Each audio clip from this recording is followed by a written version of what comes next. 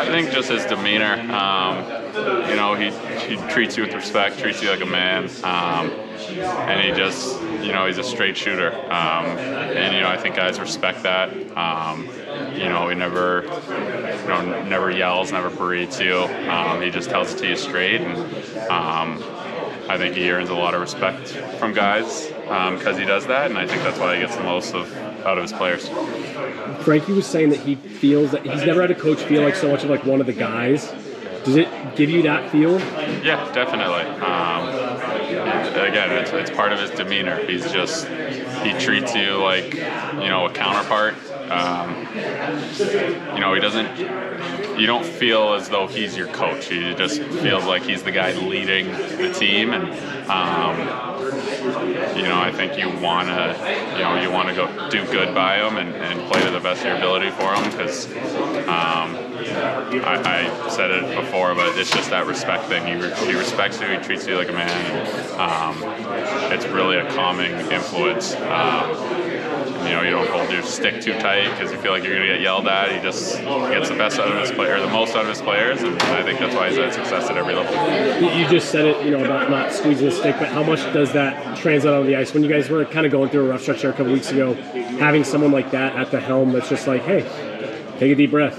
Yeah, it's huge. I think that's what, you know, kind of changed the tide a little bit. You know, I think everyone was, you know, pissed off, tense after, you know, losing to Chicago, and the next day he came in and kind of, you know, told us to just loosen up, and, you know, when things go tight, everyone's, you know, always stressed about making the next mistake, or, you know, don't want to be the next guy to screw up, and he kind of came in and just said, guys, you have to play loose, and like, you're not gonna play well when you know you're nervous to make a mistake, and you know, I think since then we've kind of turned it a little bit.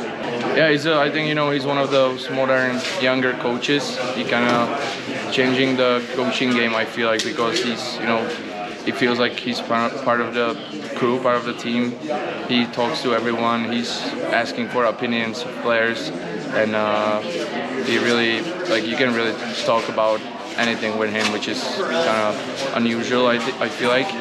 And also, you know, if the team tells him something like that, maybe, you know, we're a little tired, we would like to get a day off, he's always thinking about it, and definitely taking different look on situations after the team, you know, kind of give him some message. So I feel like that's kind of big difference in his game, and I feel like, you know, he's a hard-working coach. Like, he's always prepared for every game. Like, his meetings are pretty long. Like, he tells us a lot of information about every team we play against.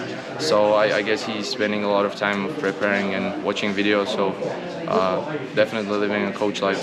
So it's funny, something you just said kind of ties in with something that JT was telling me, that he said, JT said that he thinks Jared is really kind of like an embodiment of the team in terms of like staying calm but having that kind of fire.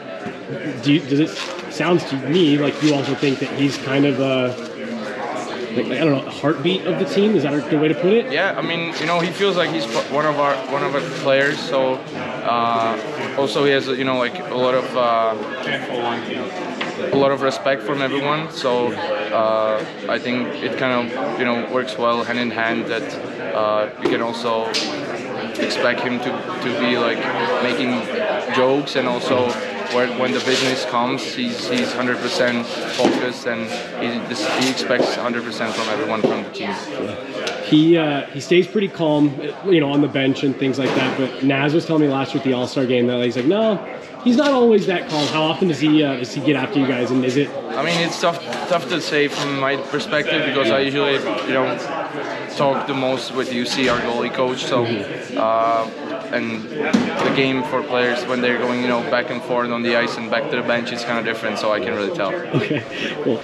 Yeah, I mean, he's a competitive guy, and you know, works very hard at, you know, for us, and make sure that we're prepared every night to have the best chance to win. And obviously we have had success. I think, like our team, he's, you know, improved as his time's went along here as well. But just know him to be always fair, and you know, just wants the best for each guy and for the team.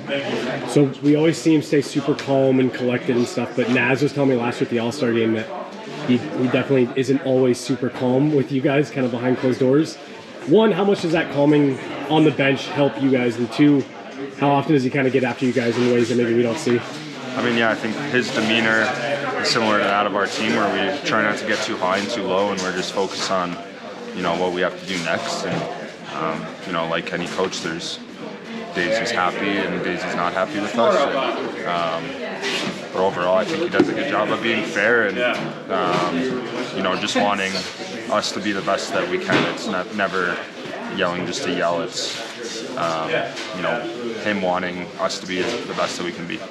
You mentioned that he kind of is a reflection of the team.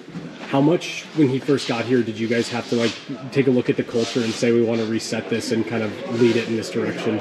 Yeah, I think the guys that were here before me did a great job of being focused on the process, and it took years to build that in the right direction. And it was on the ice, off the ice, the way we were preparing for games, the way we were prepared, taking care of ourselves away from the ice. I think it was all a culmination of the leadership. The leaders just wanting to win, and it's been easy for, I think, other guys to come in and see, that's what we want, and we'll do anything to do it. And it makes it easy for guys to come in the locker room and join in and jump in the boat with us. Yeah. For sure, he's been an incredible coach, and I think he's helped all of us individually, as well as you've seen the growth of the team. And there's a lot you could say about him as a person and a coach.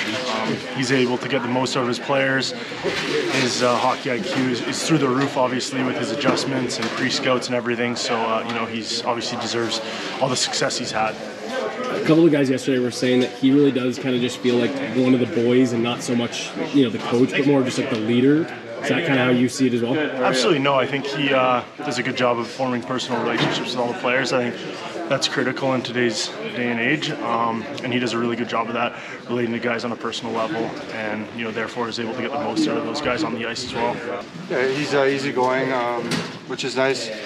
So 7 or 8 years with the same coach probably could get tiring, but with him, it's he's not in your face. It's good. I think he's very smart. He has our respect, and he respects all of us, which is great. I don't know what his milestone is, but it's obviously well deserved. Like you said, over that time, it could be maybe hard for the players to keep from tuning him out. How do you think he's done a good job of navigating that? Just because he's a good guy. I mean, that's really it. If he was painful or annoying, who knows, right? But it's easy. It's like I said, he actually will talk about you with the other things than just the neutrals on forecheck. So it's nice that he actually has a personality. He's a good person. Like I said, respects all of us, and he definitely has our respect. Yeah, I think he knows when to push the buttons, when to be hard on us, when to be positive. I think it's easier. He's getting to know us. He knows how we like to treat everyone in the locker room and how he treats everybody. And so there's definitely chemistry to be built with your coach. I think that takes time. But yeah, we obviously have better teams than he did the first couple of years too, which helps all of us. So yeah, I think he's learned a lot, and he's always trying to get better.